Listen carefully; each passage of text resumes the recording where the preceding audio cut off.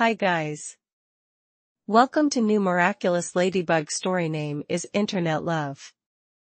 Please subscribe my channel and like story video and watch video till to end if you want to enjoy. Let's start. A heart full of love and interest, a heart that is willing to give up everything, a heart of trust and love. Will she find what she wants through internet? It all started with one girl, a girl who was finding friends through internet. Marinette. Marinette is a college student. From China, she moved through LA to study alone. She was a lazy and an addicted on phone yet smart. She was pretty, nice, and a helpful girl, a very good example for the children's, but everything will change through the internet. Luca was a college student too. He was living at the L.A. with his parents, but not at the same town as Marinette do. He found Marinette at the internet that turned into a friendship. As they talk at each other every day, a feelings between them starts to grow. A love for Marinette. Ehraam-e-Junoon moved from London through LA. He was a nice and funny guy who was new at the internet, was also finding friends. But one day he met Marinette. Marinette and Adrian became soon a best friends, comforting, telling secrets and many more. Marinette felt the same feeling like Luca has, but not for him, but for Adrian. But how about Luca? Will he confess? What will going to happen between Marinette and him? Will a love between Adrian and Marinette grow? Will he feel the same way for Marinette, or will Marinette feel the same way for Luca? Who would she pick? Luca, who arrived first and has a feeling for her, or Adrian, the boy that he loves? Another tiring day at school has passed again. It was around 6 p.m. and Marinette was balancing at the sidewalk. You can hear a choo-choo of the train that is passing by. A minute ago Marinette finally arrived at her apartment and went straight at her room. It was neat and clean, but you can't imagine how dirty it is onto her room. Marinette entered her small room. It was dark inside. There's a small window at the side of her bed that is open to the night and gives sunlight at the morning. Beside it was a small table that has her alarm clock and books on it. She placed her bag onto the table and laid on her bed. Mari, ugh. What a tiring day. Sigh. Marinette closed her eyes as she was about to sleep, even though she's not changing her uniform yet. Suddenly her phone notification pinged that made her awake. Mari, ugh. Someone texted me. She was about to grab her bag to pick her phone, but then she stopped.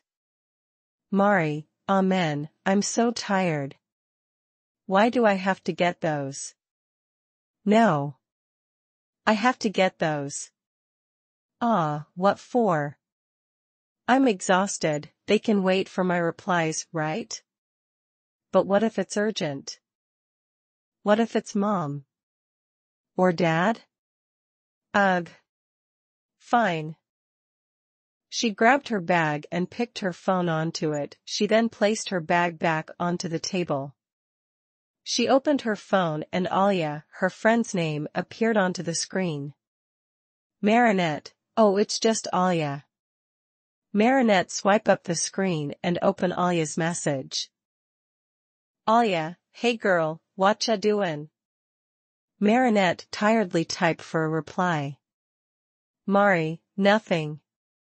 I'm actually was about to sleep. Alia, again? How about let's bond? Mari, what do you mean? Alia, I mean, your life cycle, let's change it. Mari, my life cycle?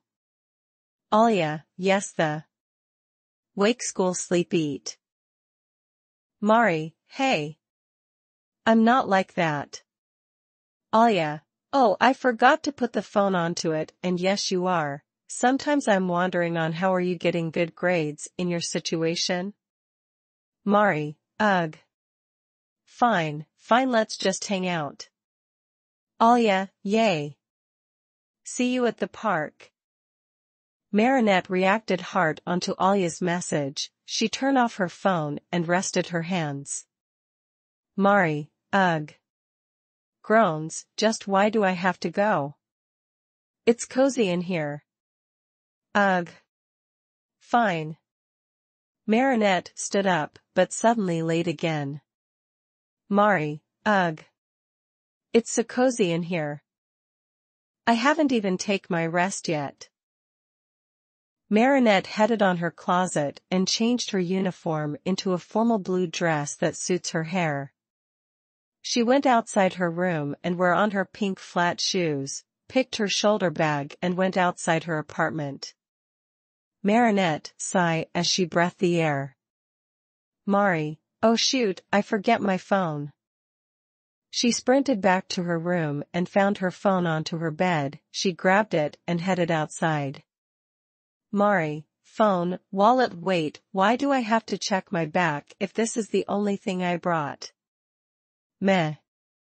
Marinette continued walking onto the bus stop. She sat onto the bench while waiting for the bus. She picked her phone again to see another message from Alia. Alia, where are you? Marinette replied. Mari, at the bus stop. She took a photo of the highway, then sent it on to Alia. She closed her phone again and placed onto her bag. At that very moment a bus came. She immediately stood up and went onto the bus. She sat beside the window. Everyone was looking at her as if she's a model, but Marinette ignored them all. After a minute the bus stopped. Marinette came down the bus stop. In front of it was the park. She walked towards the park. As she wandered around, her phone notified. It was Alia. Alia, you're here now? Mari, I can't find you. Alia, haha, I literally can see you right now. Mari, what? Where? Alia, girl, I'm literally at your back __.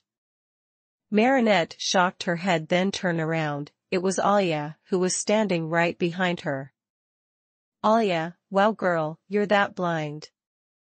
Mari, I'm not. I'm just Alia, just? You're just busy scrolling onto your phone. Mari, no. I'm just looking for you onto the map. Nervously laugh.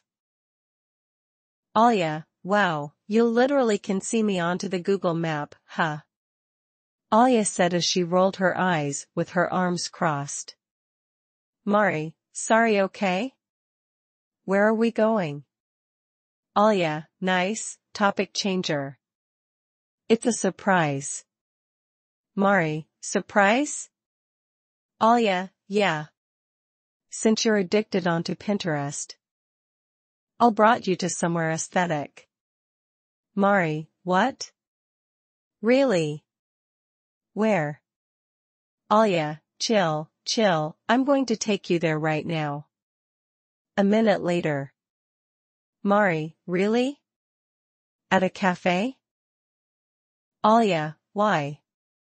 Isn't this fantastic? Mari, I thought you said aesthetic. Alia, right. Like this place. The cafe was very crowded and noisy because of the people slurping their teas or coffee, chatting with each other and many more. Mari, you know A young girl was looking at her. It was about 6 to 7 years old. Marinette waved and smiled at her, then turned to Alia. Mari, whispered, you know I hate crowded place. Alia, and that's the problem.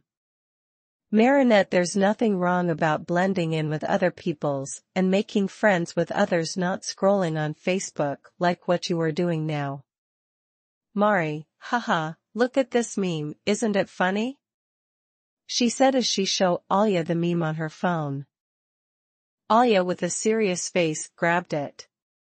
Mari, hey, that's my phone. Alia, we're here to hang out, not to show each other's meme. Mari, but I need to take a picture of our food. Alia, for what? For your Insta story? To be continued. I hope you have enjoyed it story video. Please subscribe channel and like story video. I will upload next part soon.